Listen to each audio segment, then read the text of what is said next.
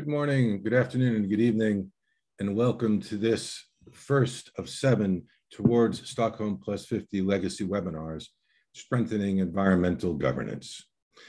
The event has been organized by Stakeholder Forum for a Sustainable Future in collaboration with ForUM Norway, the civil society unit at the United Nations Environment Program in Nairobi, and with the support of the government of Sweden, the host country of Stockholm+50. I'm Charles Newhan, Chairman of Stakeholder Forum for a Sustainable Future, and your host today from New York. I am joined by our presenters, Leida Reinhout, who joins us from Antwerp in Belgium, Jan Gustav Strandenes, who joins us from Oslo, Norway, and Stephen Steck, who joins us from Bethesda, Maryland in the United States.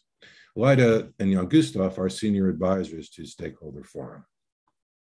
Those of you unfamiliar with Stakeholder Forum, it is an international, not-for-profit NGO that has, for more than 25 years, been working to advance sustainable development at all levels. Stakeholder Forum seeks to provide a bridge between those who have a stake in sustainable development and the international forums where decisions are made in their name. Before we start, there's a bit of housekeeping to attend to. The webinar is being recorded, and a link to that recording and a copy of the presentation will be posted on the Stakeholder Forum website soon afterwards. Well, pardon me, actually it will be posted on the Towards Stockholm+50 website, and that's the link that you will receive. Now a bit about how the audience will interact with us today. As you will see, all attendee cameras and microphones are muted and will remain that way throughout the webinar. There will be 3 sessions, each followed by a 10-minute question and answer period, and then a discussion on forward-looking recommendations at the end. If we do not need all of the time for questions, we'll move on to the following session. Questions should be submitted in the Q&A window, not in the chat window, and I'll remind attendees of that as we go through. You are welcome to scroll through the questions and upvote questions, and that is, vote for a question that you too would like to see addressed. That will help us to select the questions that the speakers can answer in the time that we have available. As to the chat box, you're welcome to communicate with each other in the chat box, put in information that you think might be relevant, links and so on, and we'll share the content from the chat with attendees as a link afterwards. And I'll finally say apologies in advance for not being able to answer all of the questions due to some time constraints. Now let's begin by introducing today's presenters. Leida Reinhout has been a key advisor to Stakeholder Forum for many years. And before joining the SF family, she worked as an independent consultant. In her position as Executive Director of ANPED and the Director of Global Policies and Sustainability at the European Environmental Bureau, Leida facilitated and coordinated the global NGO community to realize their active engagement in United Nations processes and sustainable development and the environment. From May 2022, Leida will be the Chief Executive of the World Fair Trade Organization, or WFTO. Stephen Steck is a lawyer and a professor at the Central European University. He is the lead researcher of the Environment and Democracy Working Group of the CEU, Democracy Institute, as well as a lecturer in environmental sciences and policy. Professor Steck's research includes the development of an environmental governance assessment framework for the European Commission and developing a methodology for governance of the water, food, energy ecosystems nexus under the United Nations Watercourses Convention. He was on the managing board of the Environment and Security Initiative and helped to negotiate the Aarhus Convention and several other multilateral environmental agreements. And he co-authored the Aarhus Convention and Implementation Guide and wrote the UNEP Guide to the Bali Guidelines, putting Rio Principle 10 into action. Jan Gustav Strandenes began working with the UN on environment and governance in the 1970s.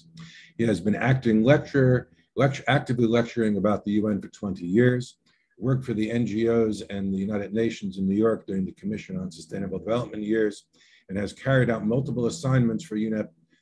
Early in his career, Jan Gustav worked as a diplomat for Norway's Foreign Office in Botswana and Uganda, and later he directed a large aid and environmental NGO in Norway for 2 decades.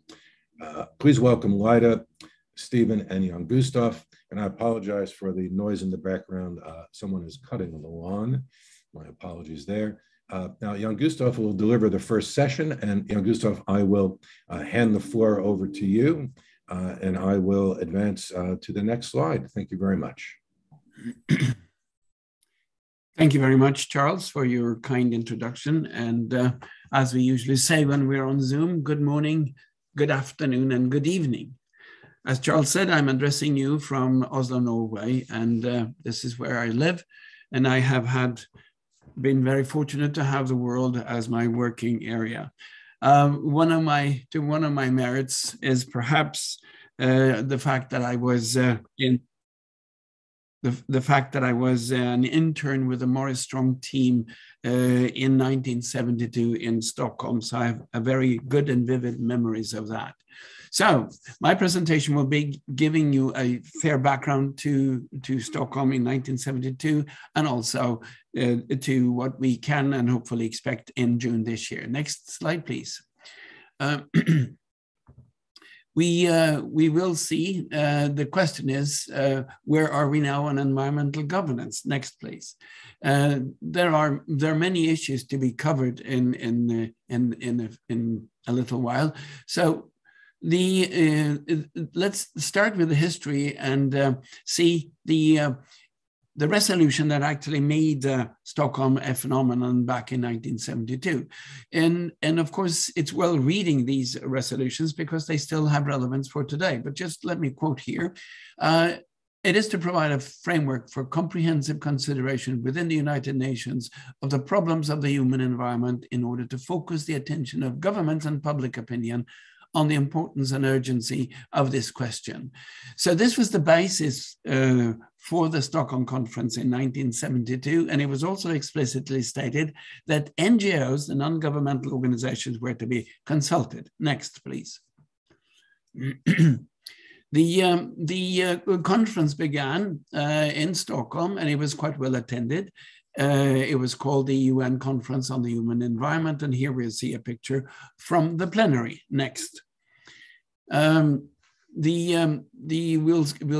please. We will see also the result of this plenary discussions in what came out of it. But this is an interesting picture, the former one where we say that the headquarters of UNEP was allocated to Kenya. You see the Nairobi picture to the right here, and the dark circular tower there is the Kenyatta Center, which housed UNEP's first offices. The importance of this was that it was the first important UN family headquarters outside of Europe and North America and the global South. Next, please. The next picture will show you the one of the two prime ministers that came to Stockholm. We'll see a picture of Indira Gandhi when the next slide comes. She came to Stockholm as one of two heads of state. The other one was, of course, Olof Palme, the Prime Minister of Sweden. And at the bottom here, we see the Secretary General of the meeting, Morris Strong. Next, please. Morris Strong came to play a very important role also because he became the first director of the UN Environment Program when he was situated in Kenya, and he left there in 1975 to be followed by the Egyptian Mustafa Tolba, who had played a very, very key role in negotiating the outcomes in Stockholm. Next, please.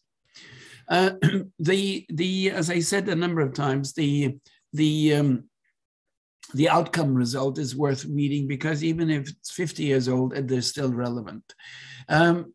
We had a declaration with 26 principles. We got a 109 paragraph strong action plan. There were 5 resolutions.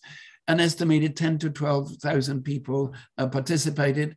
113 countries were represented out of the 132 member states in the UN at the time. As interesting, the discrepancy was that the Soviet Union and the Eastern European countries blocked the conference. 260 registered NGOs, and there were 3 forums, the official one, and I can have the next slide, please, and 2 civil society forum, one spontaneously organized and one organized in a more formalistic way. The declaration is interesting, and I've just highlighted a few of the principles. 1 and 2 focuses on intergenerational obligations. 3, 5, and 6 talk about the social responsibility of environmental issues. Some people say that this sort of tells you about sustainable development. I'm not sure I would like to agree with that, but there is a social consequence to environmental issues. Principle 11 talks about national environmental policies, and they should advance and not adversely affect the present or future developmental potential of developing countries. And we see here the first so-called green conditionality. Principle 12 talks about the additionality to support development countries, which we called back in 1972. And principle 21 is interesting because it is the first real formal mentioning of transboundary responsibilities, which today is, of course, a given. We can have the next slide, please. In addition to the 26 principles, you had an action plan, 6 broad issues, human settlements, and in a few years we saw the establishment of human settlements in UN Habitat, which comes out of this. Natural resource management, very important, it was a novelty at the time. Pollution of international significance, education and social aspects of the environment.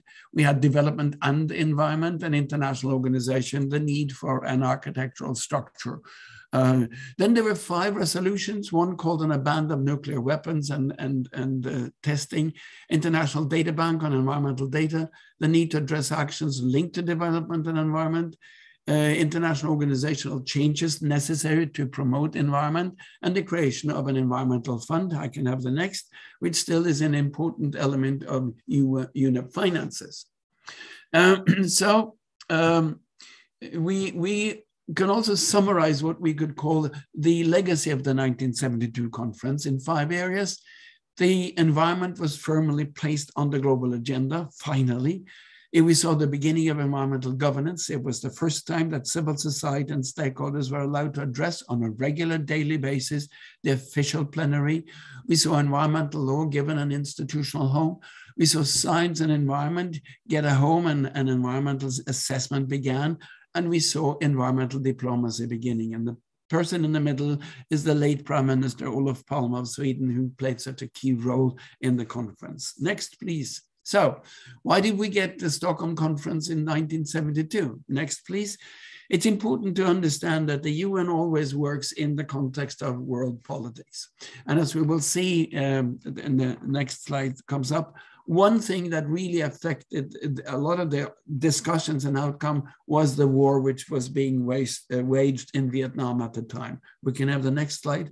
The US forces used a very potent cocktail of chemicals in the Vietnam to destroy the foliage of the jungle. This picture is from Ohio, Cleveland, Ohio, where the river Cuyahoga burns, and it's the 13th fire since 1868. It destroyed a lot of environment and infrastructure. Next, please. The years leading up to Stockholm saw a number of dramatic environmental catastrophes, and these two illustrate 2 of them. To the left, you have the picture of the Torrey Canyon, a huge supertanker who went aground outside of the UK in Cornwall and polluted for weeks on end the maritimes of the channel. And the dramatic picture to the right illustrates the Minamata disease. Lots of people in the Minamata Bay area in Japan had been exposed to mercury poisoning, and their offspring was maimed. Thousands of people had died. The first discharge of mercury in the Minamata Bay was in the early 1930s. Next, please. So we can summarize all of the disasters in this way, and you can come back and look at this later when we will post this. At the top, we have a summary of environmental disasters or problems. For instance, beginning in 1952, more than 4,000 people died in London in 2 days in December because of the smog. And we go on just to list this. The middle section is how the non-governmental organizations and think tank response to these these challenges. At the bottom, you have an overview of development of environmental law and other protocols to help safeguard the environment. All of them are reactive. Next slide, please. Legacy area, which is important from the Stockholm Conference and which we still deal with, is environmental law. We can have the next slide, please. We see that the environmental law system predates Stockholm 1972, but this starts it. And it's quite clear that the world has an impetus to do something with the Stockholm Conference. I've just listed a few of the immediate reactions to it in other contexts, not in UNEP itself, because in 1972 we didn't have UNEP. We had a marine pollution prevention protocol. We had the Marpol protocol or convention coming out of UNCLOS for the Maritimes. We had the World Heritage Convention in 1972 inspired by environmental issues. We had CITES coming into force in 1975, an important convention on international trade and environment. And we had the Ramsar Convention on the wetlands coming into force in 1971. These are just a few of the ones that the Stockholm Conference on Environmental Legal Issues inspired to. The next, please. And we'll see also the importance of how these laws inspired each other. When we see the next slide, we see how over the years a number of dramatic decisions are taken through protocols. 1982, the UN World Charter for Nature. 1992, the Rio Declaration and Agenda 21. The year 2000, we got the Malmö Ministerial Declaration focusing on the importance of UNEP and environmental policies. The outcome document from the World Summit on Sustainable Development in 2002. The Future We Want, which is the outcome document from Rio +20. The Transforming Our World, the 2030 Agenda. All of these sort of follow one on the other, beginning with Stockholm. Next, please. Environmental laws really sets the environmental issues into a normative context, which is also important. And the growing understanding for environmental law is, if you look at the history of 50 years, you see how it really comes together more and more. The declarations serve as a basic normative framework for subsequent global environmental gatherings. Declarations and documents represent major milestones. By building on each other, they expand the understanding and concepts attain a wider significance. For instance, the UN CBD of 1992, whose principles of conservation are informed by the intrinsic value of every form of life. Interestingly enough, the Stockholm Declaration in 1972 tried to include an unambiguous reference to environmental human right. It was rejected then. Now we have it. Next, please. The second legacy area is science and the environment. Next slide, please. Science and environment was put together in an interesting way in Stockholm because it became the basis for policy. The Swedish government used 5 years to prepare for the Stockholm Conference, and a very key element of that preparation was asking countries to do their first environmental assessment. And 80 such assessments were presented in Stockholm. Next, please. And they were all based on very scrupulously performed scientific analysis. And the UNGA resolution, the General Assembly resolution 2398, calling for the Stockholm Conference, said a key purpose is to cultivate and mobilize even greater scientific knowledge to expose and understand the impact of modern society on humans and their environment and foster public awareness. Next, please. So you see, science and policy with environmental law makes a very important thing. There was an immediate response also to the fact that in the 1970s, Europe was pummeled by acid rain, which really made environmental problems grow almost exponentially. So there was a need to do something. Next, please. We see also the beginning of scientific documentation. And this has been one of the fortes of UNEP. These are just a few examples of what we could call flagship reports that UNEP puts together on a continual basis, easily accessible, very low cost, but they contain environmental assessment based on on cutting edge science. Next slide, please. The third legacy area that we will talk about here is the environment governance. And this is extremely important. Next, please. It sort of begins with the Stockholm Conference in 1972, because it's the first conference where, as I said earlier, the civil society and stakeholder groups are allowed to address an official plenary. And it changed the nature of all subsequent UN conferences and many intergovernmental conferences. And it also led to the creation of the 9 major groups, which become a differentiation of what the so-called non-governmental organizational community was.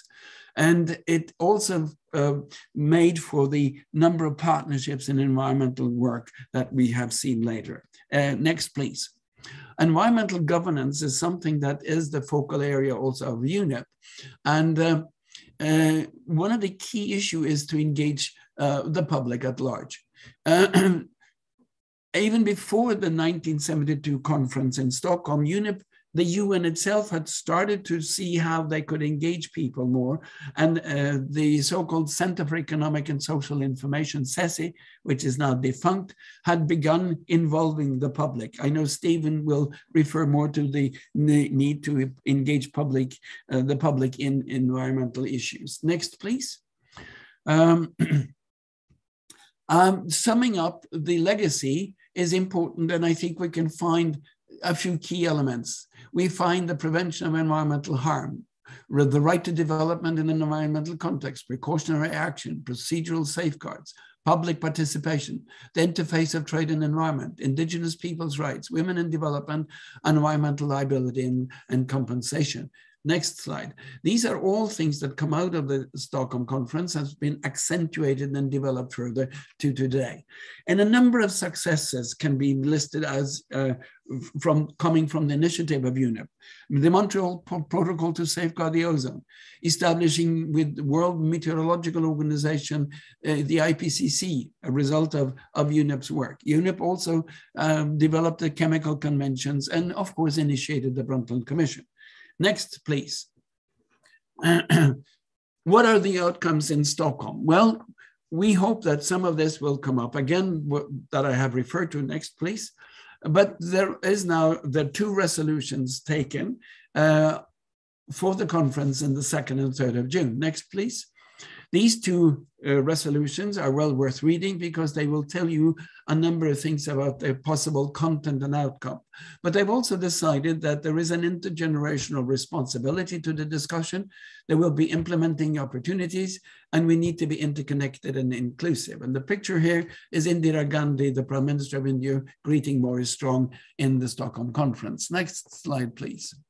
We will also see hopefully a lot of outcome discussions in and around Stockholm, but the focus here will be the leadership dialogues, and the outcome will be sort of comprehensive in the fact that there will be a summary of statements. But please bear in mind that if you go to the official websites, both from the Stockholm 50, which is organized by the Swedish government, or UNEP's Stockholm 50, or our own Towards Stockholm 50, you'll see that a number of activities is now growing. Next, please. What do we need in addition? That is sort of an aspirational request from us. Next, please. And this will be my concluding slide. We'll see maybe a need for a strong declaration that can guide us forward the next 50 years. Continue developing environmental rights and human rights for the environment. Upgrade UNEP to a specialized agency, perhaps. Upgrade UNEP's efforts to contribute to a green and just transition. Strengthen UNEP's research and science base, strengthen further develop environmental governance and environmental diplomacy, and strengthen the position and participation of civil society and major groups, and give the environment the status it deserves, and not mainstream it into sustainable development, because then we run the risk of the environment being a waste stream. Focus needs to be on the environment and for the future. And I think this was my last slide.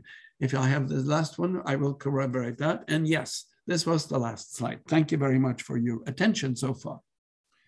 Thank you, Jan Gustav, so much for that very informative presentation. We do have 10 minutes, up to 10 minutes for questions. Stephen and Lida, perhaps you want to activate your cameras and microphones in the event you want to add something to the questions. At the moment, we have one question in the Q&A box. I'll take a quick, and what I would encourage our guests to please think about some questions and put them in the Q&A box, and we'll be happy for our team to answer them.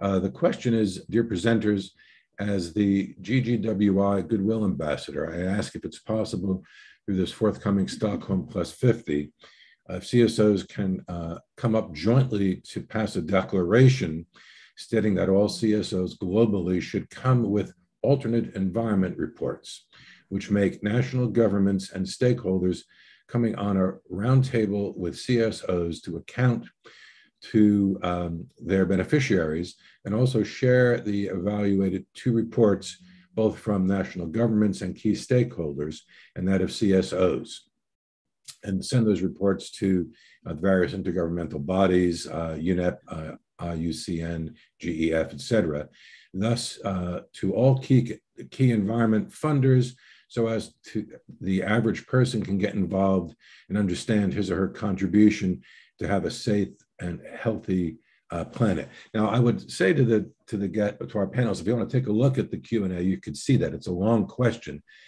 Think about it for a moment, and in the meantime, a couple other questions have come in, but would anyone like to take a stab at that first one?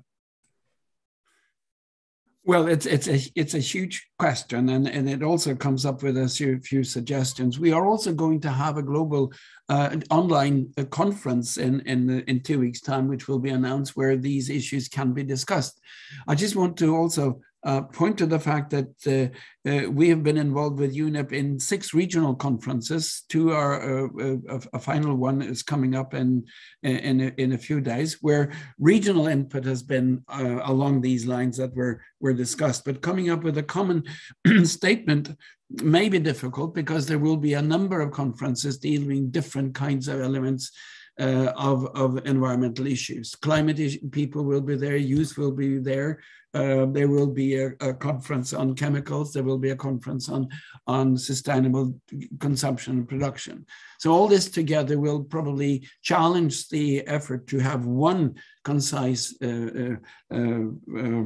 declaration, but it is needed perhaps. Thank you. Thank you, Jan Gustav. Would Lida or Stephen want to make any comment to that before we go on to the next question? If not, thank you. We have one item in the Q&A is a statement. And we do have another question. Do we need to update the 22 principles of Stockholm 1972? Are they still valid?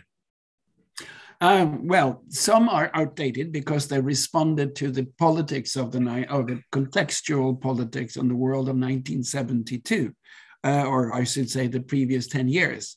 But the gist of it is still relevant. And I think if you go into the principles of environment and sustainable development, you will see that they have been upgraded a number of times. Rio 27 principles is a kind of an upgrade of what we saw back in Stockholm. And of course, a lot of these principles that we find in Stockholm has been embedded in environmental law as well. There is always a need to upgrade issues, but UNEP's mandate has been upgraded from the 1972 mandate to the mandate discussion they had in 1997. And it was further, you could say, corroborated in the outcome document from Rio plus 20 back in 2012. Is there a need to upgrade the environmental principles? Yes, I think there is, on a continual basis, to emphasize the necessity for safeguarding the environment. Based on history, perhaps, but we need to understand that 50 years have passed, and this is a new world with new challenges. So some are relevant, others are outdated, and we need new ones to safeguard the future. Thank you, Jan Gustav. Before we go on to another question, I see that there are some of our guests have raised their hands. Just to let the audience know, we're not going to be taking verbal questions or interventions at this time from the audience. We might have the ability to do that towards the end when we have the discussion. We can invite people in both audio and video for quick interaction. But for now, if you have a specific question, please put it in the Q&A box. And we still have another, 4 or 5, almost 8 minutes to answer some questions. So we'll stick with that. But in the meantime, do please put your questions in the Q&A, not in the chat. But if I may, Charles, because I think there is an interesting question that was in the chat, but even though, because it's a question about the implementation. So there is already a lot of international agreements. And the person in question, which is Nienke, doesn't see the implementation on the national levels. Of course, we come back to that. And we also see that this is a weak point of the multilateralism, that we have a lot of international agreements, great ones with great targets and whatever, but that the weak point is indeed the enforcement and the implementation. And that's why it is so important that we have this webinar, because we try to find solutions for that. Thank you, Leida. There's another question. How do you see Stockholm +50 feeding into the upcoming CBD COP15 and the next climate convention? I think this is a question which has been raised also by the organizers and by UNEP. As a historian, I will say there is a definite continuity in all these conferences if you go back to beginning with 1972. But it's important to take every action, every occasion to emphasize the necessity to safeguard the environment. And I think if you come up with a reasonably statement, and if people or organizations support that, it could be a way to put impetus on the climate issues. I know the Climate Action International are going to be doing that, using this occasion. I haven't seen the same kind of interest among organizations dealing with biodiversity. But as you know, there is an ongoing discussion on upgrading the Archie targets that should have been implemented by 2020, but they're still in abeyance in that respect. But use every occasion to push for the environment, I think, is important. Thank you. If I can add on this, I think Stockholm +50, I think it was already explained, is not a negotiating summit. So that is a summit, it's a conference, it's a celebration, it's a commemoration. And of course, there will be kind of outcomes documents, but there are it's not one of them will be legally binding or whatever, of even, let's say, member states can just ignore it. I mean, to put it very bold. I think for that, it is also very important to look at the UNEP +50 outcome document, which is a more only negotiated text. And that is something that you can hold UNEP accountable for. You can read it and say, okay, this paragraph, it's really important that you start implementing it. And that's also about strengthening environmental law and governance. So I think it's very important also to have that and have in mind that the Stockholm +50 summit is indeed interesting and important, but it is not a negotiating summit. So the outcomes are kind of voluntary. Thank you, Leida. Just one comment again to our audience. I see another raised hand. Just to repeat, we're not going to be inviting guests in at this point, but we hope to do so towards the end if there is time. We have a number of good questions. Another one in terms of, I guess we need to think about this in the context of governance and law. How can the environment benefit from global trade? Does anyone want to take that one on? Well, I would say... You go ahead, Leida. This is your area. That's going to be my area. No, I think the environment will not, let's say, be helped with global trade. Maybe the other way around. But I mean, the more trade you do, and the more we have a lot of, let's say, useless trade. I mean, all kind of things that we don't need is going out all around the world. A lot of food is also going all around the world, and that gives a lot of trade, but it's absolutely not helping the environment. So I think one of the things that we should look at is to have also more sustainable trade, more locally produced, regionally traded, regionally traded and bought. So I think that's something we really should rethink our whole trading system, not only on the social level, but also on the environmental level, which I think is necessary. But I don't think that the environment will help global trade or the other way around. I think there is, of course, a link, but it's not, they're not going to enforce each other. But I see Stephen nodding as well, so maybe he wants to say something on this as well. Well, I mean, I guess I haven't said anything yet. So hello, everyone. It just reminded me the question. Of course, there was a great emphasis or momentum behind the notion that free trade would be the engine of lifting all the boats, at once from poverty to prosperity, and that would be the solution to a lot of environmental problems as well, based on the fact that normally when you have more prosperity, you can also spend some of your income and your attention on improving the environment, not just using up resources. And that was an argument that was very common around the time of the 2002 Johannesburg conference.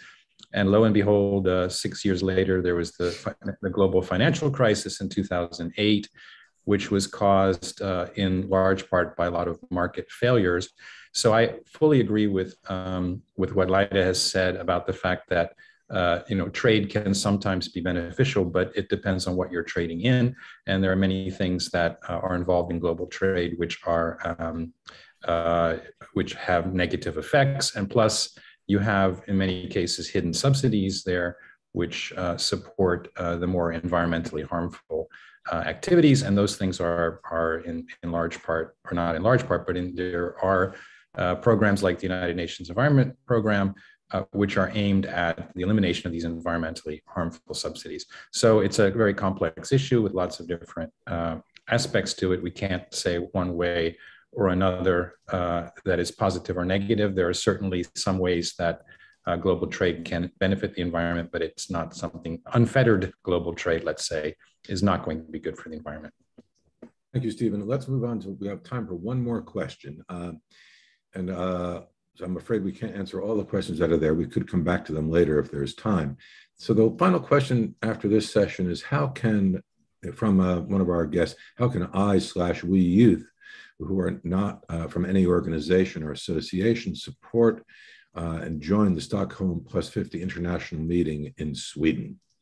Who wants to take that one on? Well, yes. Well, first of all, in order to be part of the official conference, you need to be accredited through an accredited organization, and the accreditation system is now closed for new organizations, and the formality will close on the 22nd. However, I know the youth is planning a huge, a huge open meeting for almost anyone who are interested. And the youth groups are very inclusive. So I would think, as I am not qualified to be part of the youth group anymore, but I was back in 1972, it was very inclusive then. And I think that inclusivity will exist today, because I think the youth needs to be heard, and they are opening their position to that. So look for the youth information on the official websites for there. I also saw another question quickly. I just want to remark if there's any comment on the ongoing wars in the world. Well, the similarity between 1972 and 2022 is somehow eerie. There was the Vietnam War back in 1972. We protested very strongly against that. We wanted to see the environmental and human consequences, and we dug up information to expose the war crimes at the time. We can do the same, and we can condemn all wars for what they're doing to humanity and to every living species. And it clearly, wars break every regulation there is to preserve life on this planet. And I think these things can be repeated. We don't need an official mandate to do so. Thank you, Gustav. It's time for us to move on, but I'll just make one comment. And apologies if you said this while I was scrolling through the questions and missed it. Any individual can be part of a delegation of an accredited body, either accredited with the UNEP or ECOSOC, the Economic and Social Council, the UN. Each organization is only, however, permitted to have 3 in-person participants. So if, for instance, one of the other accredited youth organizations has room on their delegation, you can certainly reach out to them and see if they'd be willing to put you as part of their delegation. That process, I think, is open until the end of April. Is that right? It's 28th of April or something like that. in terms of nominating delegates. With that, we need to move on. Stephen is our next speaker. Jan Gustav and Lyda, if you folks could please drop out, as I will, and I'm going to activate our shared screen, and I'm going to give the floor to Stephen. Well, thank you very much, Charles. I appreciate it. And it's great to have this opportunity to talk to you all today. I see we have almost 100 participants, and that's great. It's fantastic.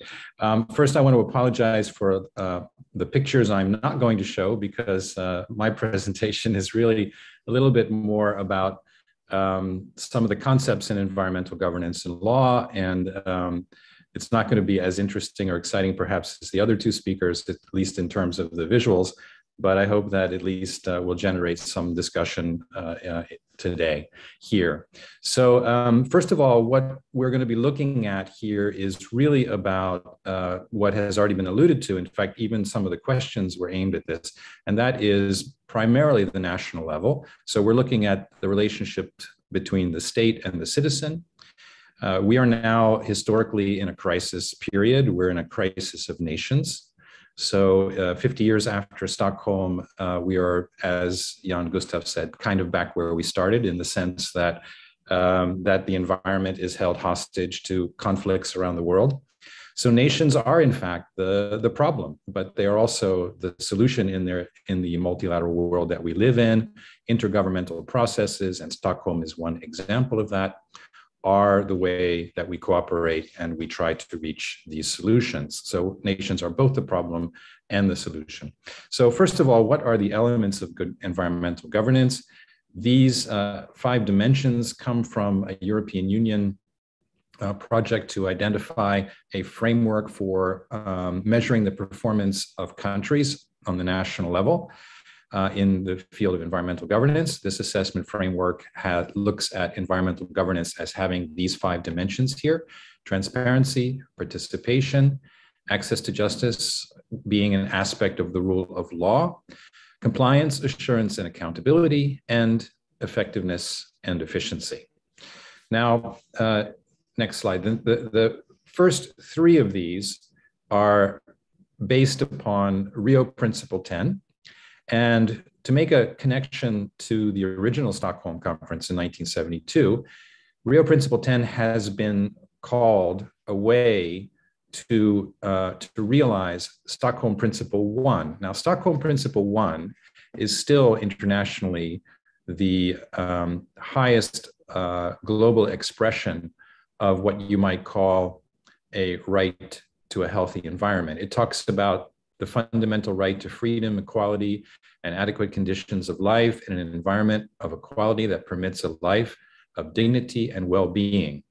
But it also is not just about rights, it's also about duties, because mankind or humankind bears a solemn responsibility to protect and improve the environment for present and future generations. That is Stockholm Principle 1. Well, how do we do that? And the answer is Rio Principle 10, one of the answers, coming from 20 years later, 1992, the Rio Declaration.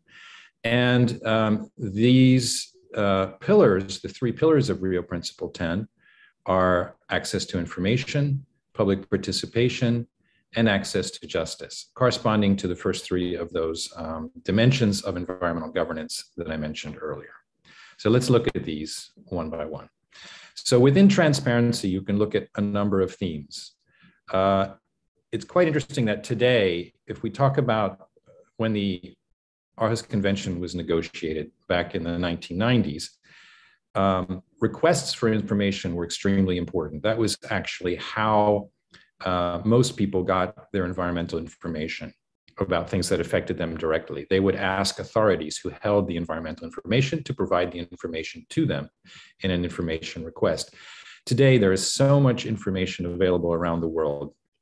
A lot of it is actually collected by authorities, and it is made publicly available in a structured way. So that's why, I think we go to the next slide. Yeah. So that is why environmental information systems are extremely important. And citizen science is now becoming integrated with environmental information systems. Some examples of citizen science, I think all of you all quite aware of that. You're carrying around in your phone with you every day a citizen science machine. For example, mobility, where people are moving, which is very important to what air pollution you might be exposed to. That's just a very simple example, but there are many, many others. Also, people use their mobile phones to protect species that are endangered. So this kind of information is now widely available, but on the other hand, you also have a problem, which is, as we all are aware of, the problem of fake information. So this last issue here, reliability and quality of information, is also extremely important. And one of the main elements to make sure that information is reliable and is of good quality is to have systems of independent expertise and review. And actually, this requires independent science as well as journalists and others as well. Next slide, please. So in the area of participation, the second pillar of Rio Principle 10, these are some of the themes which are part of this assessment framework. So the standards in public participation, how to conduct public participation, what rights citizens have to be able to gather information related to decision-making that is underway, and to be able to impart information, to give opinions, to raise objections, and for those things to be properly taken into account, for them to be publicly made available, and for there also to be opportunities to challenge those final decisions. Environmental impact assessment and strategic environmental assessment are very important mechanisms for this. On the international level, environmental impact assessment is now considered to be a customary norm of international law. When a country embarks upon a large public works project that may cause damage across a border, under the Pulp Mills decision from several years ago, there's an obligation for that country to consult across the border and also to take measures to minimize the potential environmental damage. That's now part of international law. Public confidence in public service, that's something which is often overlooked, but if we are looking at variations in environmental performance from country to country, a lot of that depends upon the extent to which the public trusts its authorities, trusts its government to do the right thing, to follow the right procedures, to be able to rely upon them to properly implement the law. And finally, equitability and inclusiveness here, and that in many countries around the world, part of that discussion of being inclusive and equitable is also to include indigenous peoples, marginalized groups within society, the poor, sometimes minorities. These are important issues. Women, elderly, disabled, these are important issues to deal with in participation. So we can move to the next slide. And then in access to justice, some of the themes that are important here. The first thing is for people to understand that a decision in a particular case may not be the end of it all. There may be actual opportunities to appeal decisions or to not just appeal the decision, but sometimes to challenge it in other venues.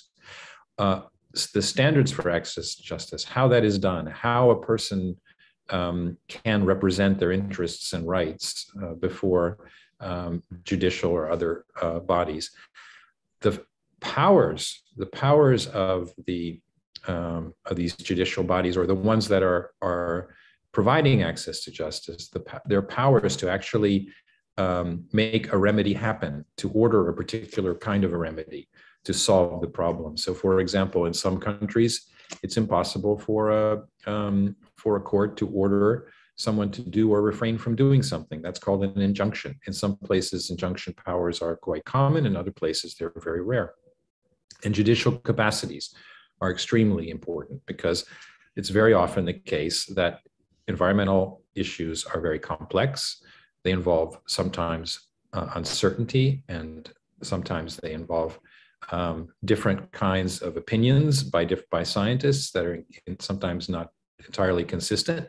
And it's a very difficult thing in many cases around the world for judicial systems to be able to manage that. It's an important capacity building effort that UNEP and others are leading around the world. And finally, there's the issue of corruption, which is certainly a problem in some countries, and probably almost everywhere in the world. There is corruption to a certain level, certain degree, and that's a very important thing to ensure that when access to justice is used, it results it reaches a proper result. Next slide, please. In the area of compliance assurance and accountability themes, compliance consists of three types of activity: compliance promotion, monitoring, and enforcement. So this often very much involves the private sector. So promoting compliance by private sector bodies with environmental rules, monitoring whether those things in fact happen, and if compliance is not taking place, how do you enforce the law to move towards compliance? These are all important elements of compliance. Complaint handling: how are citizen complaints handled by public authorities? How is it ensured that people will actually make complaints because they understand that their complaints are going to be handled properly? And that's something that encourages people actually to help to enforce environmental law. And finally, liability systems to be able to redress and to address the damages and the wrongs that occur when the law is violated. Next slide. And the fifth theme is effectiveness and efficiency. The fifth dimension, excuse me, is effectiveness and efficiency. Some of the themes within this include those related to financing and administrative capacity. These are resource-based issues. So infrastructure, investments, and resources are extremely important when you're talking about effectiveness and efficiency. I just want to mention one international instrument that is unfortunately not often, it's not given the attention it deserves. That's the Sendai Framework on Disaster Risk Reduction. And the Sendai Framework for Disaster Risk Reduction is one of the main instruments for the 2030 Agenda for Sustainable Development. And under the Sendai Framework, there are lots of very direct and important recommendations, goals, objectives, which are established to increase resiliency of societies, which relate very much to these issues that are here identified as effectiveness and efficiency. Okay, next. So I mentioned governance, this governance framework, and we're talking about governance and law. So I just want to bring attention to how law and governance interact. So these are some of the environmental law issues that relate to those dimensions. And I've put in parentheses, after the legal issues, those dimensions to which it relates. So T is for transparency, P for participation, A, access to justice, C is for compliance, and E is for efficiency, effectiveness and efficiency. So legal procedures are important. We talked about that just a minute ago, that you need to have legal procedures to be able to implement information and participation rules backed up by the access to justice procedures. Also in compliance, compliance is obviously involves lots of legal procedures. Reporting requirements, these are feeding into transparency, because when reporting is working, you gather an awful lot of information, which is then accessible. So transparency especially, and also you can tell whether actors are in compliance. Legal standards obviously are important for compliance. You have to be able to have a clear standard in order to comply with it. And those are related to efficiency as well. Remedies, legal remedies in terms of access to justice. Contracts, you can have contracts even in compliance mechanisms. You can, rather than going into court to comply or to enforce a particular law, you can enter into agreements with industries or with sectors or with specific facilities to bring them into compliance. International agreements, of course, in all of these areas. Participation is one area where you can find quite a lot of international agreements, like the ESPO Convention on Transboundary EIA, and compliance as well. Transboundary EIA and SEA, I just have mentioned. Management of shared natural resources. These are the subject of international treaties quite often. And international assistance mechanisms relate to building capacity very often in the area of access to justice. That can be capacity of judges and lawyers. Also in compliance, there are international networks of enforcement authorities as well, and efficiency is there often, let's say, professional networks, you might say, of people who are working in the environmental field.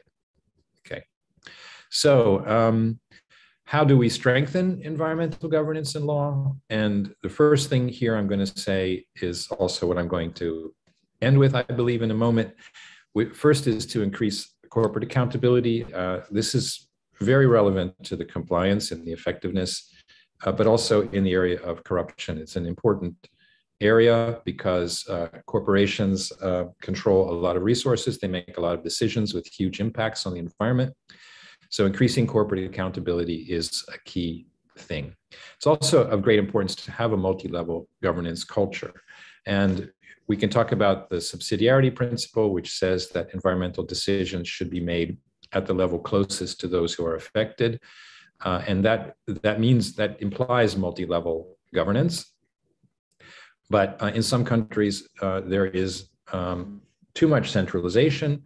There is a great deal of power concentrated in just a few places. There are entrenched elites, but having a multi-level governance culture can make a gigantic difference. Anti-corruption initiatives I've mentioned already, and value-added economies. Economies which tend to be resource dependent often tend to be environmentally destructive. So value-added economies where you have diversification, where you have higher levels of skills which are applied, where it's not simply extracting natural resources and selling them on the market, which also increases instability and leads to conflict. Those are issues which can be addressed by diversifying economies. And keeping performance under constant peer review. This is something which has been a highlight of some of the discussions in UNEA 5.2 in particular. And I think what one of the commenters said, or the questions previously to Jan Gustav about alternative or NGO-based performance reviews is also very important here, because it's one thing to establish an international process where countries are looking at each other and they're self-reporting and they are reviewing each other's performance, which is key and important, and it's a huge development that is now happening. But it's another thing for there to be also independent and critical voices doing the same, or sometimes in parallel. So I would certainly highly support that. And just to put things in the context of what others have been concerned about, poor environmental governance is the first thing to be obscured or to be sacrificed in the case of conflict. It's very interesting to me looking at, because since I've worked a lot in Central and Eastern Europe, to see how spin is being put on the history of the region to justify, in some cases, the conflict. A lot of people are looking at, with nostalgia, at the former Soviet Union. But I think we have to keep in mind that the actual collapse of the Soviet Union was in large part due to the fact that it could not deliver safety and security to its people because of its poor record of environmental performance. The Chernobyl incident being, the prime example, which destroyed people's confidence in the system. So if there's a conflict now between two systems, then the side you should be on ought to be governed by how that system is going to perform when it comes to the environment in the future. And that's the side you should be on, in my opinion. So there's also a generational change here that's going on. So it's going to be very interesting to see what comes out of Stockholm+50. I wanted to mention a Guardian op-ed, which was from April 7th, 2014. So you can look that one up. And it argued for military containment and economic containment of a Russia that was cursed by its dependence on fossil fuel exports. And it also observed that Russia was leveraging its devaluing assets into territorial gains. That was in the case of the 2014 invasion. So that seems to be history repeating itself right now. So the next slide, and I'm almost done. What is UNEP's role in all of this? So UNEP has done many things in the area of environmental governance and law, from the Montevideo program, which supports countries to develop their environmental law on the national level, setting international standards, for example, through multilateral environmental agreements, and developing the means of implementation. The science policy interface is extremely important in terms of transparency and also good decision making as well, based on knowledge and science. Increasing the voices in processes, for example, by protecting environmental defenders. This is a new initiative of UNEP, relatively new. And this environmental performance review mechanism, which I mentioned a moment ago. Next. And what about the Stockholm+50 outcome document? Well, I would say one thing here, and that is, sometimes you're asked to give 3 ideas, but I really want to stick to one. And that is because after 50 years from the first Stockholm conference, still we don't have clear binding norms for corporate accountability on the global level. And we came close a couple of times in the past. In Johannesburg, there was a pretty large initiative for that. In Rio +20 in 2012, there was an initiative to have reporting standards that would be binding, internationally binding. I think it's time, and this is something that Stockholm+50 could possibly be a watershed event for. I think it's time for there to be a global consensus that we need binding norms for corporate accountability throughout the world, not just limited to minor issues like reporting standards, but all the way across the board in many, many different areas. That would be something that I would love to see come out of Stockholm+50, even though I don't think that, as Lyda said, that that's going to be on the agenda. But is it a missed opportunity? Is Stockholm+50 going to be a missed opportunity because there's not going to be this kind of negotiated outcome? Maybe not, because I think it's not entirely predictable how these things will turn out. I'm still being optimistic, and I think there's a potential for this to take on a life of its own and to burst out of the restrictions that the international community has put on the agenda. I think that there's a chance that the agenda will, as I said, take on a life of its own. I think that was my last slide, so I'm very happy for your attention. Thank you very much, and happy to participate in the Q&A. And sorry for not having any pictures. No, you made up for it with content. Thank you very much. For those of you who have put questions in for Professor Steck into the Q&A box, we'll start taking a look at them now. I see my colleagues, Gustav and Lyda, have come back. So let's start with take a quick look. If anyone has seen something you want to jump on, go right ahead. But in the meantime, I'm just scrolling through them now. Let's see. Here we go. One that came in is a member of the Stockholm+50 Youth Working Group. Let's see, what is the question? Although youth are some of the greatest stakeholders in the state of the environment, as it is passed from generation to generation, we are often excluded from decision-making processes, especially in terms of the participation dimensions of environmental governance. How can we ensure that youth, as well as other marginalized stakeholders, including indigenous peoples, will be more comprehensively and equitably consulted in environmental governance decisions in the context of Stockholm+50 outcomes? Now, young Gustav and Lyda have a lot of experience working with the youth groups. In particular, there is a youth group as part of UNEP. So I'll leave the two of you to start with that, perhaps, unless Professor Steck, you want to jump in first. I could add something after them. I would have something to say, but maybe after. Thank you. Just quickly, the Swedish government has prioritized the youth group to a very high extent, and inside the sort of the official compound where the Stockholm 50 conference is going to be held, there are 3 designated rooms, and you might, of course, discuss the priorities given here when we talk about the 9 major groups involving both trade union, local authorities, women, and farmers and NGOs. So there are 3 designated groups that have rooms to be where they can discuss issues, is the indigenous peoples, the private sector, and youth. So there will be a focus on youth and how the youth will be looking at the environment, not only of today or yesterday, but also for the future.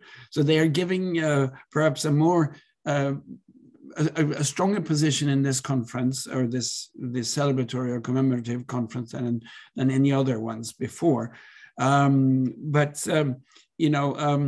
We have to also remember that that youth, the concept of youth may be misused by the elder generation, and I feel I'm part of that by saying that, well, we can leave it to the youth to solve these issues, which is not going to happen. We need to do this together. Thank you. Yeah, I would like to comment on this as well, because I think I don't think it's only a problem for youth here that we are not part of the decision making. It's also for the NGOs, it's also for women's groups, it's also for indigenous people. So I would not exclusively say that youth is a kind of not listened to. I think there is more and more the idea that participation is only a kind of consultation afterwards. When all the decisions are made, you get to see the results, and then you can say yes, no, or whatever, because the decision making is already done.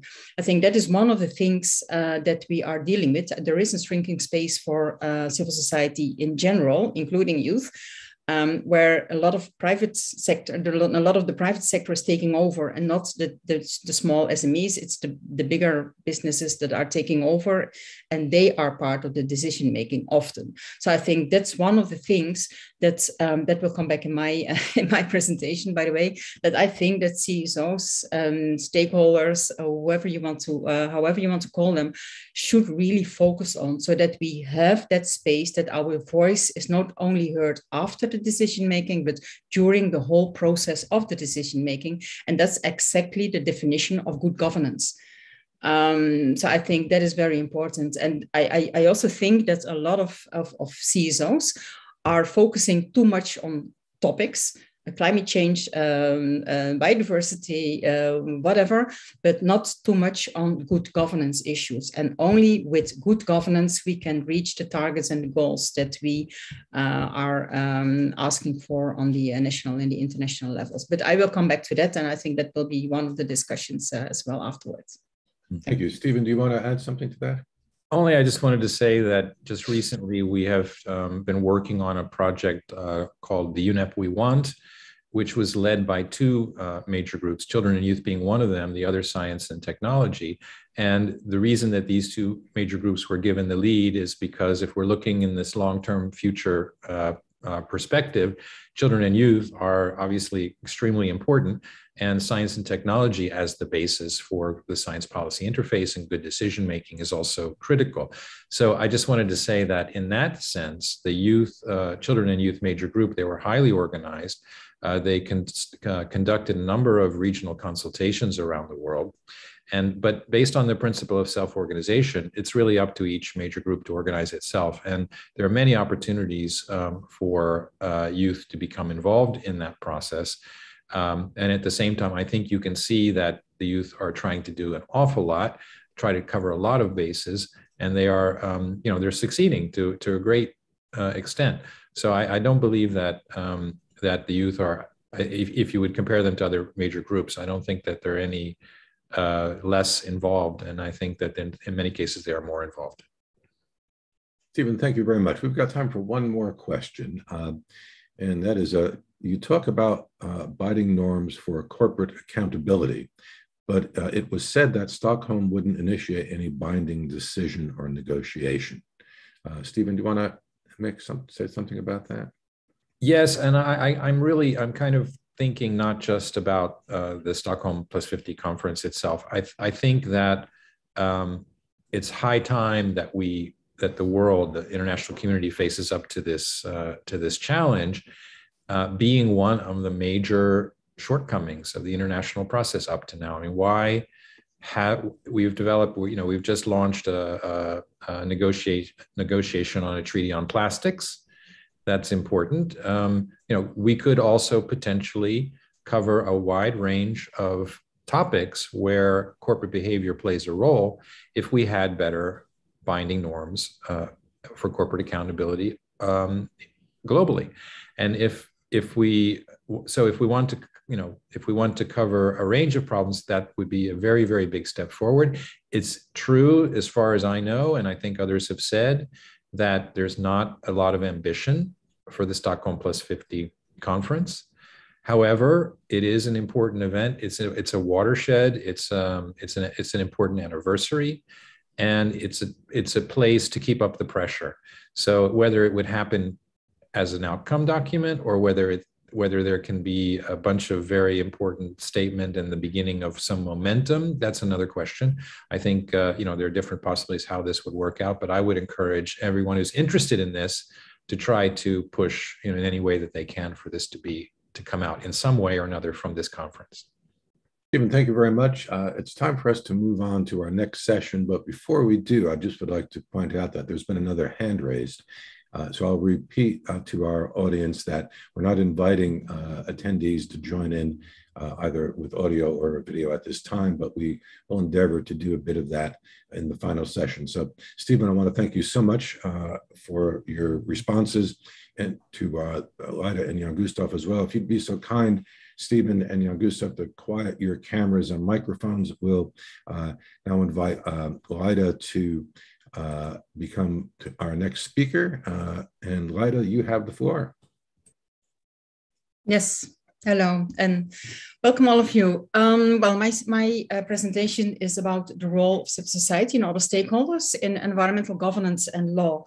As I already said, civil society organizations, and when I say civil society organization, by the way, I refer to all the non-state actors, stakeholders, etc. So including indigenous people, local authorities. I know it's not civil society, and trade unions, etc. So it's just to make my life easy. I just talk about civil society, but I really refer to all.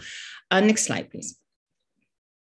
The role of them is very big. I mean, I will mention 5 points, but I think we can easily have more points. But yeah, as time is limited, I have to limit myself as well.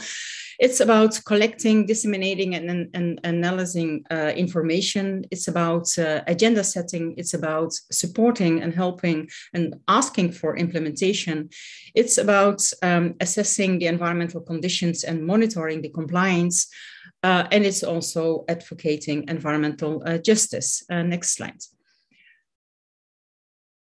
About collecting and disseminating information, of course, a CSO have more direct relationship with the field. They know what's going on. They have their daily work with citizens and victims, and they also have a better knowledge of local good or national good practices. They are also very helpful in collecting citizen knowledge. If you see the picture that I used, it is in English, it would say curious noses, but in Dutch it sounds better. It's curieuze neuzen.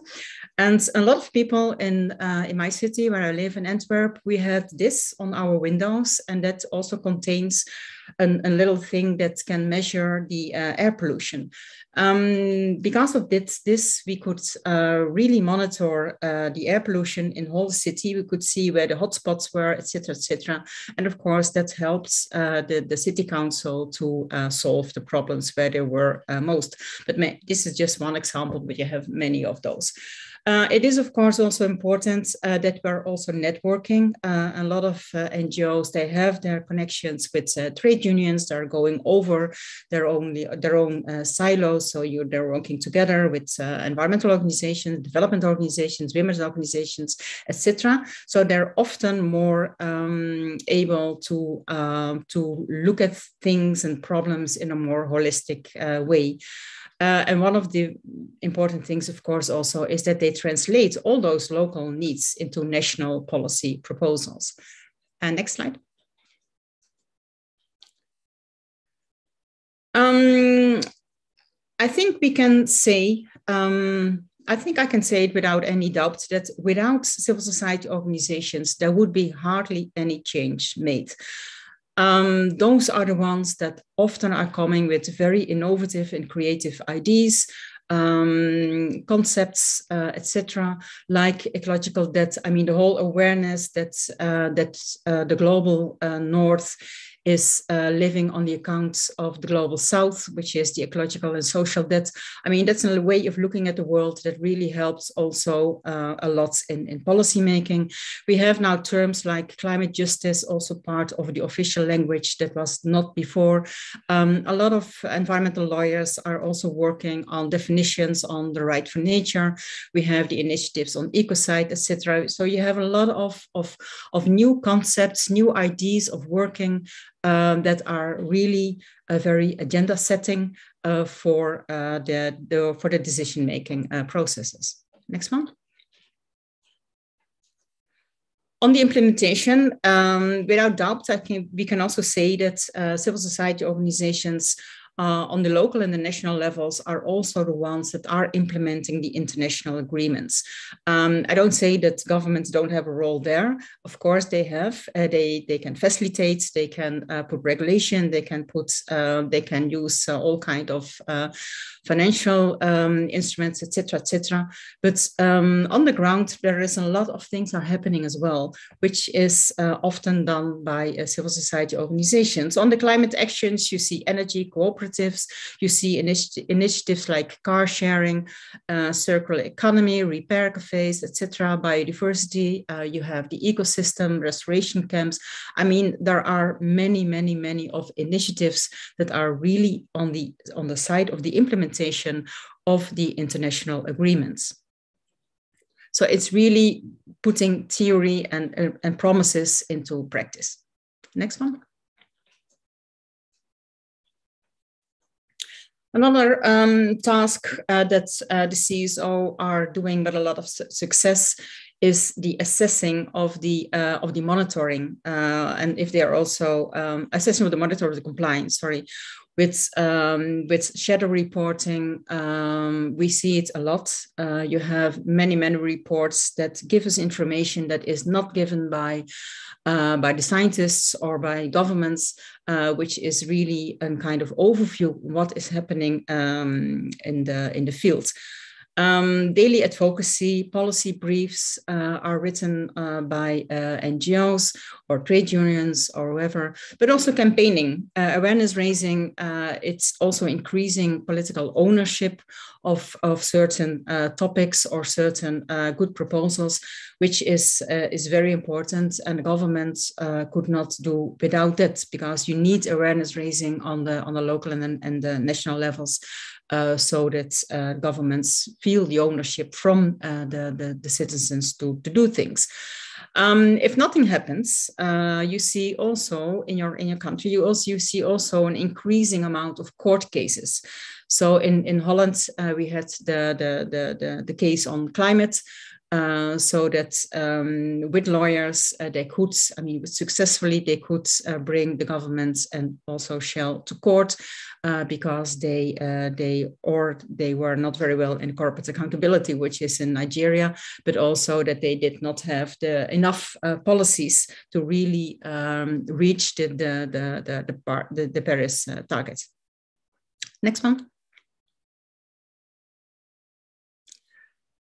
What is also done by civil society organizations, and very helpful, of course, on the global level also, is linking the environmental challenges with social justice.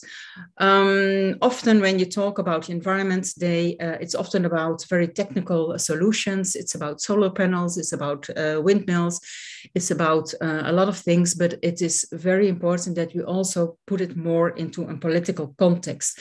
So it is important, and it's also what NGOs are doing, is transforming the technical discussions into political discussions as well. In the end, a lot of our environmental problems, a lot of our social problems and challenges are political, and it's not a technical discussion. And for that, you need organizations, civil society organizations that are also able to really have a political discourse and make an analysis that is also based on power relations and on justice issues. Next one. As it was already said, good environmental governance is key. It is important that the institutionalization of civil society participation through the whole decision-making circle is there.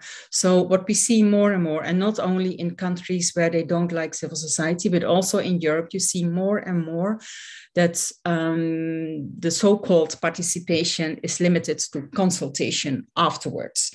We have in Europe, you can have your daily work with filling in all kinds of consultations for the European Commission. You can really fill your day or your whole week with that. But in the end, you don't see any effect of your participation in this one. So that's why I think it is very important that we have, as we call it, the representation of the citizens, which is often done by NGOs or trade unions or local authorities or the women's groups, etc. And that those professional groups, so not citizen by citizens, but that those professional groups are representing big parts of the civil society, and those should be on the table in the whole circle of the decision making, which indeed starts from gathering the facts, the brainstorm, the pros and the cons, deciding, the follow-up, and also the definitions and clarifying, but also the implementation. I think that's very important that also governments facilitate and finance those civil society groups. So it is, you can see that this maybe is a contradiction, but I don't think it is, that a government is financing his own opposition, but don't see NGOs as the opposition. It's the civil society, and you can't see them as your opposition because they are the ones that are voting for you, I mean, as a government representative. So I think it's really part of good governance, of good democratic behavior, that civil society groups in the countries are financed and facilitated by the government to do their own thing, of course, and to be independent, but at least to be the voice of the citizens in their country. Next one. It was already mentioned several times, the principle 10, it's indeed a very important principle, the access to information, participation, access to justice. But I think it's one of, even if it's, and it of course is a very good principle, but it's also very surprising that not a lot of NGOs are aware of this one. It's an instrument that you can use, but a lot of NGOs are not using it, because they don't know the existence. Of course, it's only in the countries where they signed the Aarhus Convention that it is also legally binding, now in the Escazú agreement as well. But the principle 10 is there for all the countries. All the principles in the Rio Declaration are there for all the countries. So you can also use them. So I give this as an example of there is a good instrument, you can use it, but civil society organizations are not using it, or at least not enough. And you have many of this kind of examples where I think that civil society should focus more on governance issues. As I said also as an answer in one of the questions, I think that civil society organizations, we are focusing quite a lot on topics. We know everything about climate change, and we also know what to do to achieve a better climate. We know everything about biodiversity, etc., etc.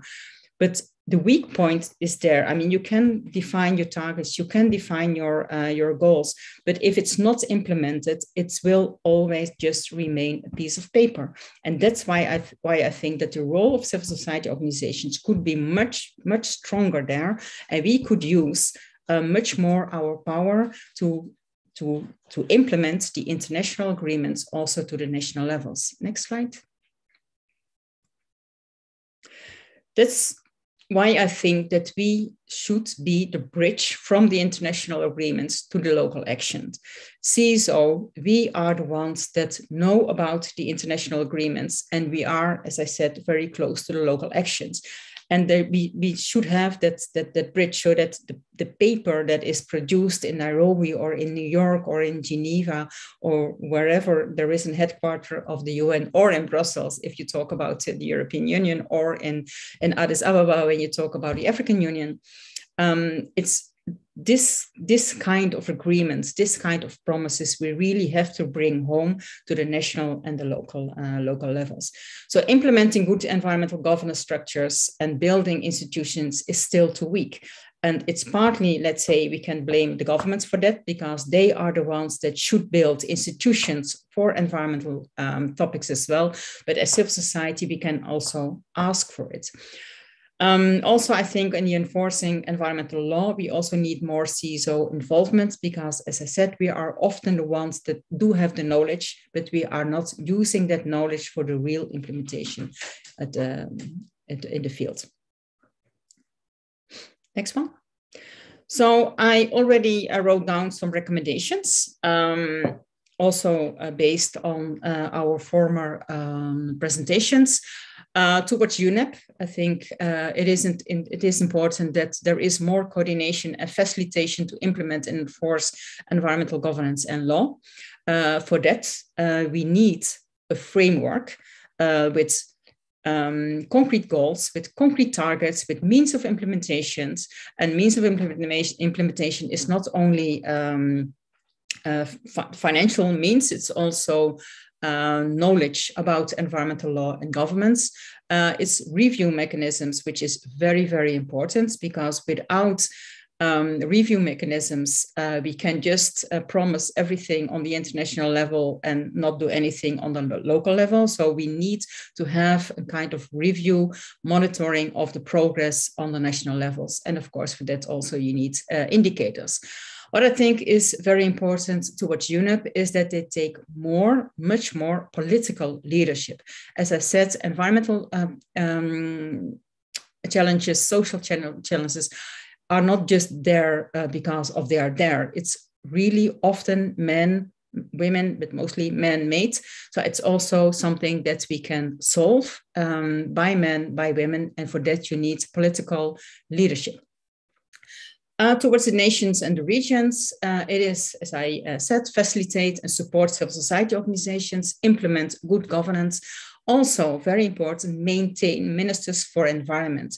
What you see happening on the global level is that we have less and less ministers for environment, because they are getting away streamed in ministers of climate, ministers of infrastructure, ministers of natural resources, ministries of forestry. But of course, it has all links with the environment, but you need a minister for environment that is a protagonist of all the environmental topics and not only climate change, or not only one of the other things I just mentioned.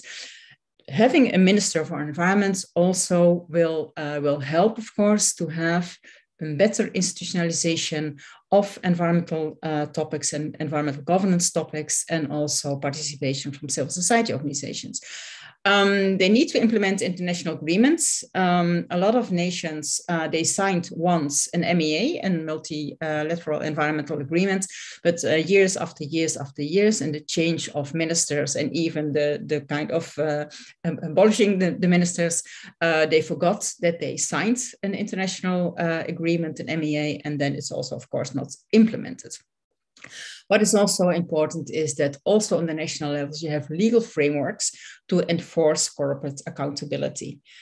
Towards the civil society organizations, I would mention as recommendations that we also advocate on governance and environmental law issues, and that's, as I said, to make the bridge between the international and the national levels. I think that was it. Thank you. Loida, thank you very much for that. I think what we'll now do is open the floor. Well, I should say we'll again review the questions that have come in. Stephen and Jan Gustav, if you can activate your cameras and microphones, should you wish to jump in. We have let's see, we got a few questions here. Let's start with, we have one question is, could you initiate a document that we could support, and could someone who is accredited then make a strong statement in the plenary? Who would like to take on that? I don't know if you talk here about a statement in the plenary of the Stockholm. I mean, there are several ways of participating. You have the leadership dialogues, you have the regional meetings, etc., etc. There is still not, we still don't know who is going to speak for the major groups, because we have an existing structure for major groups and other stakeholders, which are the 9 major groups. They are all self-organized. You can find the addresses on the UNEP website. You have other ones in New York. So those are the ones that are now officially organizing the input from the major groups into the Stockholm meeting. But of course, it's always good to have a strong statement. And we had many meetings, international meetings with very strong statements, but that's not really going to change the world. I think, and of course, it's a sign. It's good that there are these kind of statements, but I think the work should be done afterwards. I mean, already now, of course, I mean, already 20 years ago. I mean, but that's the work that we need to do on the ground. I could add something that, you know, in UNEF 5.2, and also in the special session on UNEP at 50, there were joint statements which were made by the major groups and stakeholders. They're out there. You know, they can be picked up. They can be, you know, they can be presented again, or people can be reminded about them. But I agree totally with Leida that it's, you know, the statements are one thing, but action is the other. I think the statements can reinforce the action. They can help the action. But, you know, as, you know, there's not a clear, I mean, I'm one of the representatives of the science and technology major group, and I have to say, I still do not have a clear idea of what is, you know, opportunities there are going to be to really make a strong statement within this process on behalf of the major groups and stakeholders. I expect there will be, but it's still a little bit early for that. Thank you, Stephen. Let's see, we have some other questions. What are some of the ways you believe civil society organizations can be more effectively institutionalized throughout decision-making processes at international, national, and corporate levels? Who would like to take that one on? I think you can ask. I mean, I think if of course, depending on the country where you live, of course.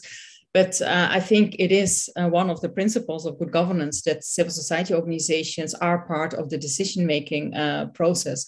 So I think one of the things, and that's what I said also, is that you can also really ask for this kind of thing. So instead of only focusing on the topics, and of course you have to do that, I'm not going to say that not, but also focus on this kind of governance issues, which are often also a problem in any country. So I think civil society, and not only in the environmental organizations, of course, I mean, all the civil society organizations should be in a network on the national levels and really ask for good governance and having participation opportunities in their countries. It is, I think, also quite clear that in countries where you have a strong civil society representation and you also have less corruption, because you have more eyes looking at you on what you are doing as a government official. So I think that is also very important, that it's not only working on the ground as an NGO, but also really doing the accountability, which is the governance issue on the national levels.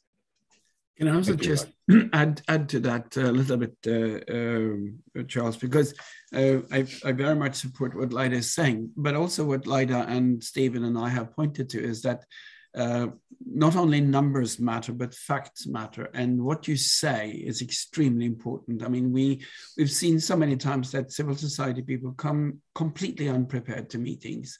And I'm sorry to say that sometimes talk nonsense. If you come with an input which based on facts and you have really a representative background so that you have consulted with your constituency, you will be listened to, because relevance is extremely important in all the elements of governance we speak about. So, you know, facts as well as relevance of these facts to the context we are addressing. It's extremely important. Thank you. I would just say internationally, join one of the major groups and become active in the major groups. Yeah. Yes, that's exactly on the international level. I think on the national levels, I think it's then you have to be organized on the national level. But yeah, indeed. And there's one more thing. I mean, we talk about how do we implement this, and lots of these UN conferences come out with action plans. For instance, UNEP, which we talk about, agree on program of actions, and they have something called a medium-term strategy, which outlines very concrete elements to be implemented over a 4-year period. And unfortunately, again, this is what we all see, that we are very engaged in plenary discussions, and then we forget to implement what we agreed to when we come home. So implementing what's already there is a way to really improve on the environmental issues as well. So, you know, implement what's already there is extremely important. Thank you. Thank you. Let's see now, we have, that is it on the questions. And we are now coming up, it's time for the final segment of the webinar, which is the closing discussion to be moderated by Lida. Lida, what I would say is in order to do so, in order to bring in others, as you are aware, if you go into the participants section, you can give participants access, permission to speak, so to speak, and bring them in and out as the case.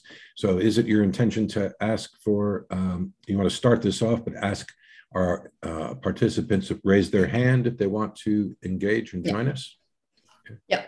So just for having our own structure. So I already wrote down some recommendations, and then on the 3 levels, which one is towards UNEP, which is what do we expect from UNEP to do?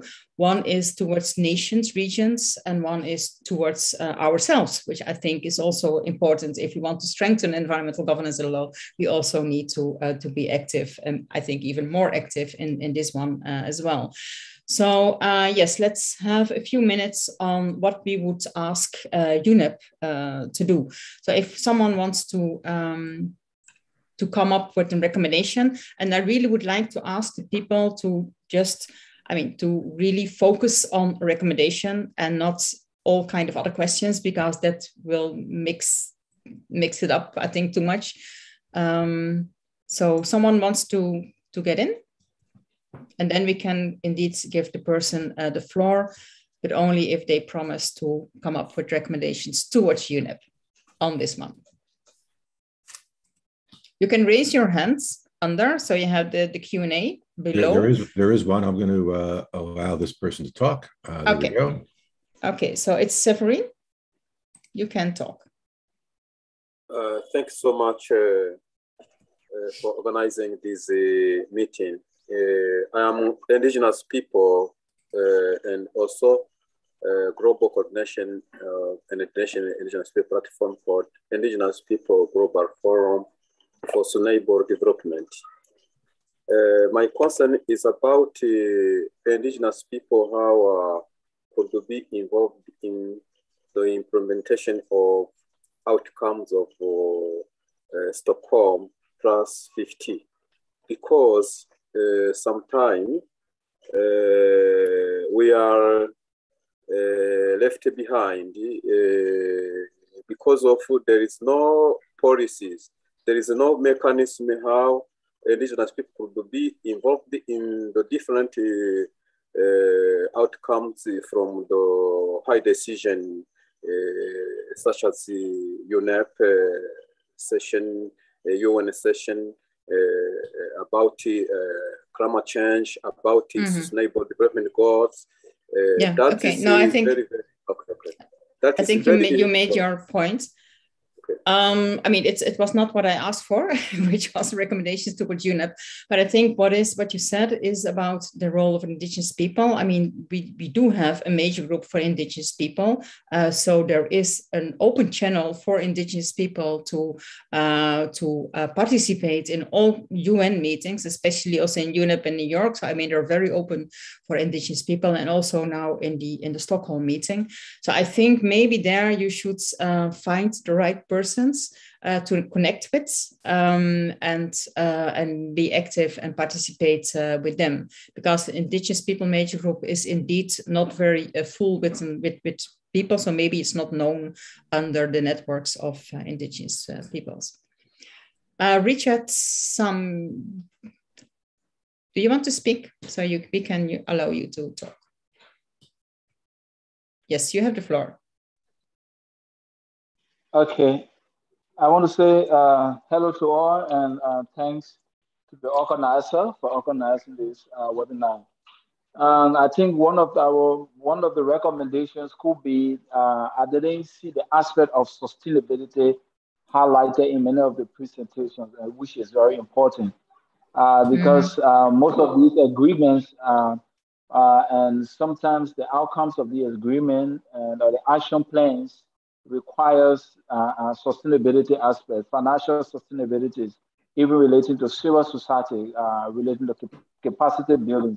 These are things actually need to be, highlighted and implemented. I think that could be one of the recommendations, looking at the different aspects of sustainabilities, and at the end of the conference, it's very important for civil society and all stakeholders.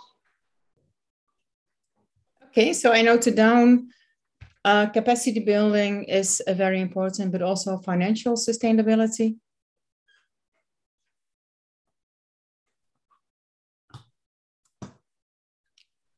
Okay, so maybe we can also open the floor for people who want to make comments on the recommendations for towards the nations, to the countries or the regions, or also for the civil society organizations. Someone wants to take the floor or put something in the chat. So if you don't want to speak, you can also put something in the chat. Please, if you would like to speak, raise your hand and we'll invite you in.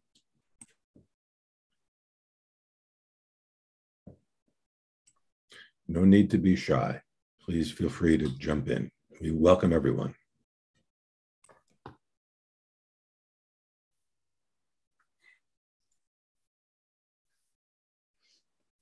I see a comment in the chat from Lori, where she proposes that maybe CSOs can evaluate if and how indigenous people can participate in Stockholm+50 and help them there. I think that's indeed a good idea. I mean, if you have knowledge of indigenous peoples, networks of indigenous peoples, and they're not aware of their channels, how to participate in this process, then of course it's very helpful if you can show them the way.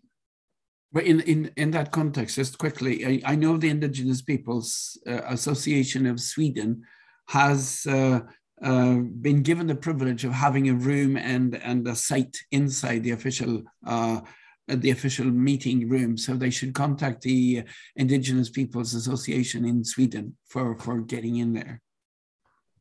Mm-hmm. Yeah, that's true. Elisabeth Ann, you had Mark Haver wants to speak. So yeah. And then Elisabeth, I would also invite you to raise your hand because you have a lot to say in the chat. So maybe you just want to say that yourself. But Mark, please, you can talk. Hello. Thank you so much for answering my questions. I thought this has been a really fruitful discussion. One part of the background of Stockholm+50 that we heard at the beginning of the webinar was recognizing the way in which that the human right to a clean, healthy, and sustainable environment was not necessarily an agreed upon outcome of the original Stockholm Conference. I was wondering, now that the UN Human Rights Council has adopted that resolution that establishes that a clean, healthy, and sustainable environment is a human right, how we can institutionalize that and include that in civil society advocacy for governance and environmental law issues on national levels. What does that look like? What are the major aspects of this human right that we can work to have nations propose policies on and work on? Yeah. I think it's absolutely necessary that we focus on that as well. I think not only for Stockholm, I think it's also very important to do that at the Human Rights Council, to be very honest, because there I was quite involved in the UPRs, which is the periodic reviews for the human rights, to see if countries are violating or not the human rights. And it's very important that we also integrate there the environmental rights in those reporting as well. But of course, the other way around is also very important that UNEP is also taking that more seriously and see that as in their midterm strategy are also having plans on how to implement indeed the human right for a safe and healthy environment.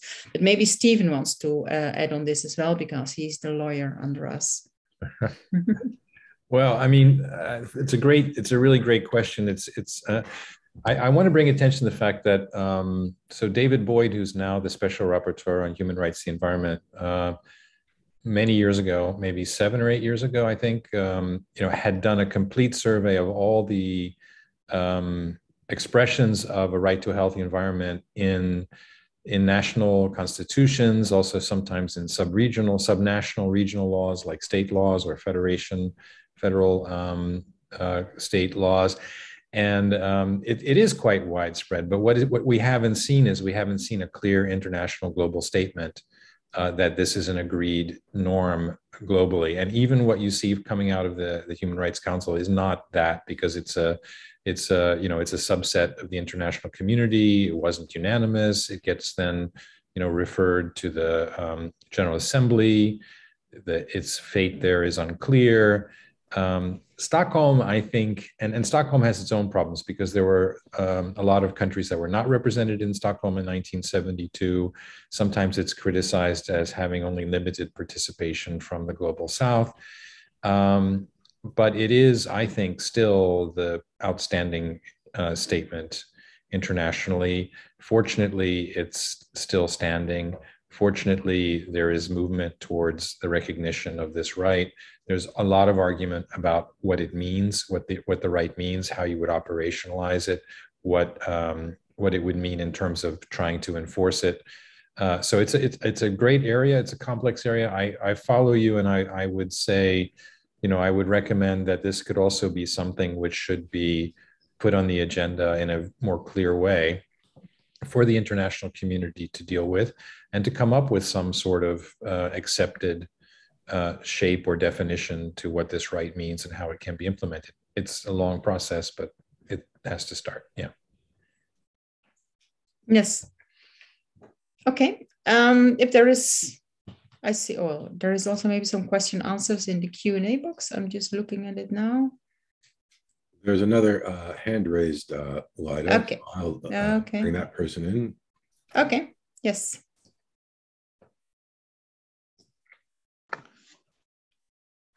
Good afternoon, everyone. Hello. Yes, my name is Brian Lepish. I'm a first-year student in Leicester University, and I'm honored to be part and parcel of today's meeting. And my concerns will be based on Towards the Nation about the channel of funding. This is evident even in my own foundation that some funds might come, but some of these dominant organizations that have always helped in environmental mitigation and trying to bring a change, some of them, they are given funds, but the structure in which they implement these things, you look at, there is high chances that these people take part of this money and use it for their own gain, not to come deliver that change that is required. I'm from the Maasai land, where we have always faced drought and low seasons, low raining season. And we see that some of these organizations come give peanuts. And when we look at the UNEP reports about some of these organizations that set their camps in our region, we find that these people are embezzling these funds. Now, I was requesting if we could come up with a good structure of transparency and accountability in how you give funds and how they implement those policies. Because I believe when you give funds, the policymaker has to benefit from this project, in the sense that the policymaker is only benefiting from the paperwork, but on the ground, the targeted group is still dying out of hunger, and these people said that they're able to change. I feel that we are trying to solve a problem by by making people rich instead of making the people at a better place. This is evident. I've seen this and I've been feeling bad about it. Yeah, I can absolutely understand that. That's indeed very bad. I mean, and I think that's why it's so important that there is that accountability for not only the corporates, what they do, but also the decision maker. I mean, the governments, what they do.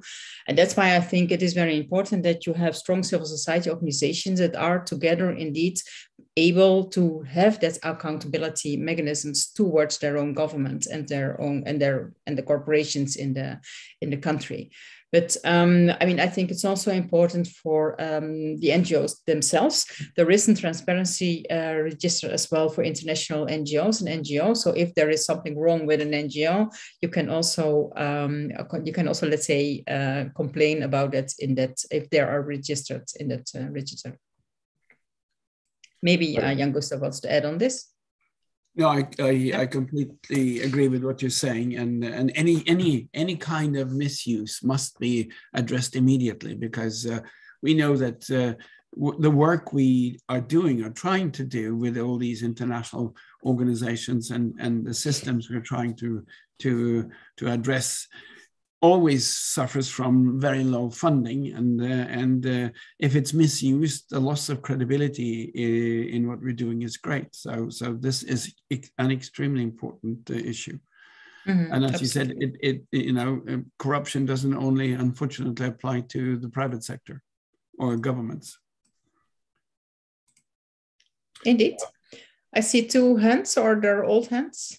No, no, they are back up again. Be mindful that we are getting close to the end of our session. So Vlad, it's up to you as whether or not we invite them in, or you want to have time for you, Jan Gustav and Stephen, to have a minute of closing comments.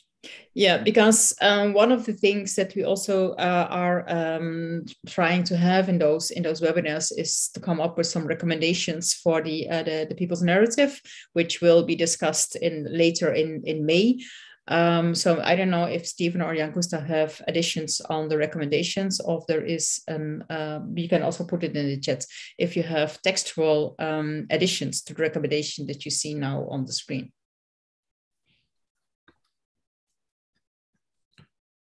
I only wanted to repeat my wish about the corporate accountability. I had to reflect that somewhere. It did seem like there was a little bit of support for that in the comments in the chat.